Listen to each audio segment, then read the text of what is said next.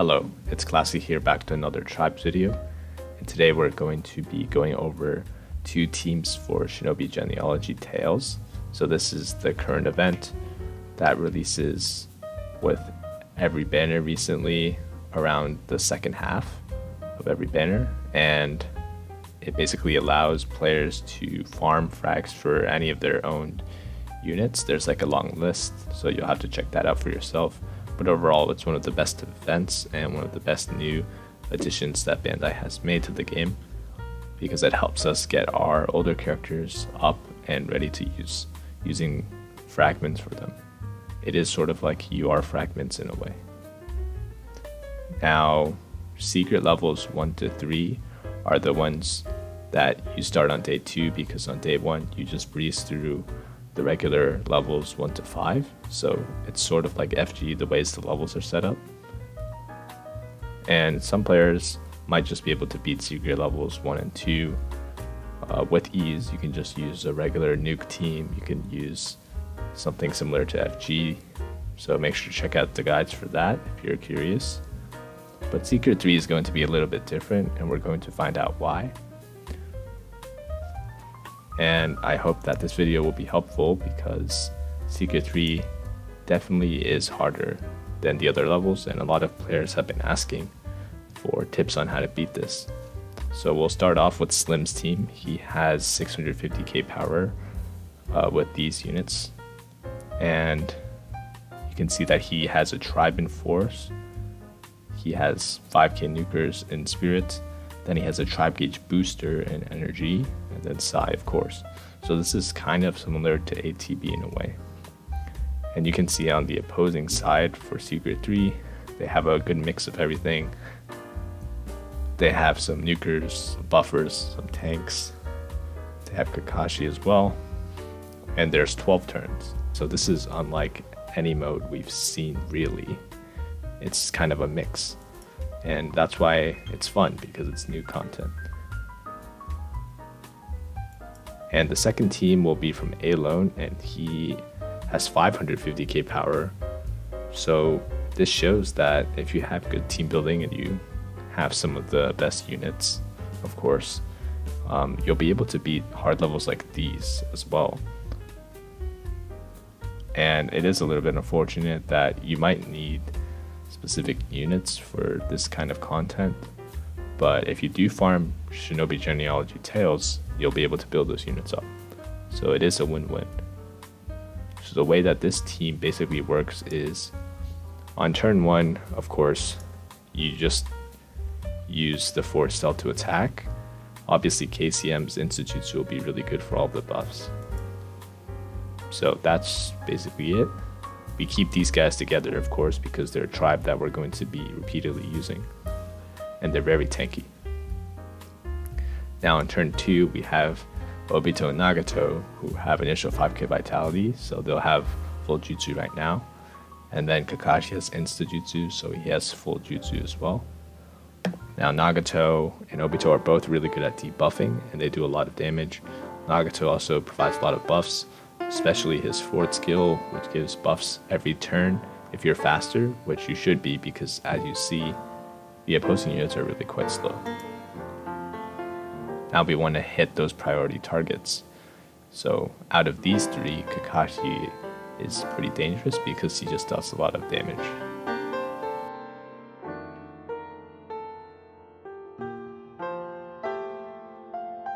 So as you can see, the enemy units are actually pretty tanky, and they're quite hard to kill. We weren't able to kill that Kakashi even with all 3 of our heavy nukers attacking him at once. Now we have Minato, and he is really good at taking on the tanks, which is why we're attacking the Sagebrush Jiraiya here. Obviously he has a stun, just like Kakashi does, so if he is able to pull that off and mess up our rotation, we're kind of screwed and we'll need a restart.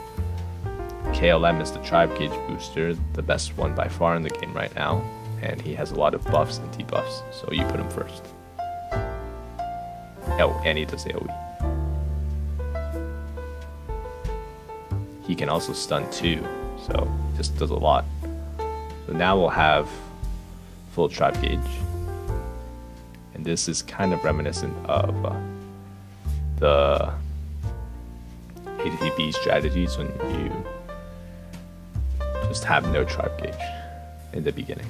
But as you notice, Slim actually decided not to use his tribe there, and we're going to see why very soon.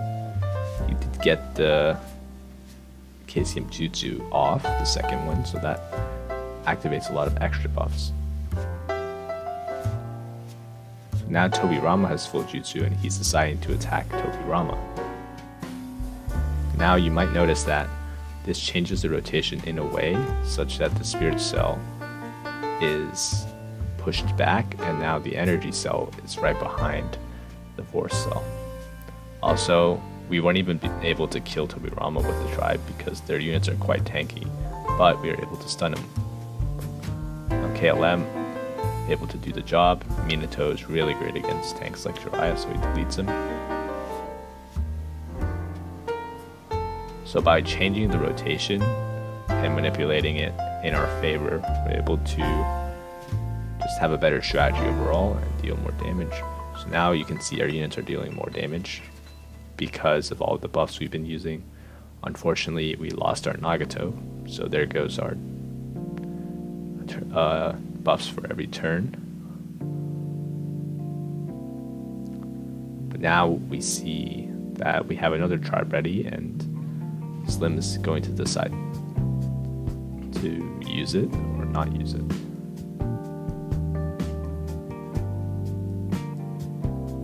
He's thinking ahead to future turns, which is definitely underrated, something that I don't see people doing a lot. But he is going to use it here. Yep, should be able to just one-shot him at this point with all the buffs. Now we see that Inojin's very weak. We also have a stunner for the other two, so they can't, do too much damage back to us. Okay, Inojin's done. Nice. So, really great. Now we basically won already because we'll have another tribe ready. And yeah, that's pretty much it. So this was a cool showcase of the tribe usage, of course, but also manipulating your rotations depending on who's in active rotation for the enemy or what future turns you might be planning out. It's kind of like playing a card game like Hearthstone. So there you go. That's 650k power to defeating this stage, which is still really impressive because they're very tanky and they do a lot of damage as well, as you've seen. Now we're going on to Lone's team, which is even less power, so let's see how he does it. Alright, so here's Lone's team. We have a tribe in force once again, but this time the Narutos used are a little bit different. I do believe that this is the AoE tribe for Naruto characters instead of the one that Slim used, which was Path to Hokage, so that's a single target stunning tribe. This one's an AoE tribe, so we'll see how that changes things. But in Spirit Cell, you see once again Kakashi and then 5k nukers. Obviously, Lone doesn't have the best of the best ones like Slim did, so he's using what he can. And the fact that he has this AoE combo setup is still pretty good. It messes up the enemy rotation well, and it complements our other AoE damage. And then in energy, once again, you can put your buffers in there, your debuffers. So Tobi is similar to Minato in a way that he can just delete tanks. So we have him, and he stuns also. And then we have EMS and Sai. So EMS just lots of defense, then lots of offensive buffs also. So great for tribe usage. And then Sai, you already know why he's there. Now you'll notice that we have KLM in force now. So if we use him for the tribe, then he won't be able to increase tribe gauge. So that changes things a little bit. Right, turn one, very simple, you just attack. Who did Lone attack actually? Okay, he attacked Kakashi. Yeah, just like Slim did. That's like one of the prime targets here. Stun and nuke is very annoying. Now we have this Spirit Cell fully set up, ready to jutsu.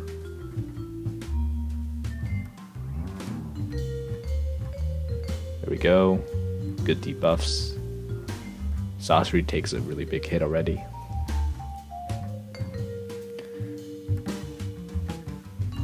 Now, Lone is continuing his assault on Kakashi.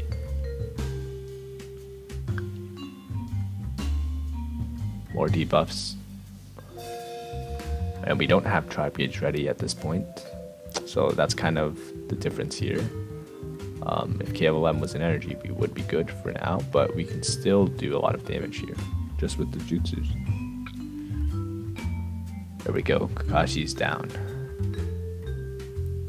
Okay, KLM takes a big hit also. This is a lot more risky than the last one. But now we do have the tribe up, if he decides to use it, which he will. So this one will deal AoE. Also provide buffs and stuff just like the other tribes do. So I do like how even AoE tribes are being used now. Different tribes are used for different modes. I like that. And as you saw there, that was a lot of damage, and he just completely shredded 2 tank units. So you'll have to check out that tribe if you have him. I don't even have KLM, so I really need to pull this guy now. He's just too good for PvE related content.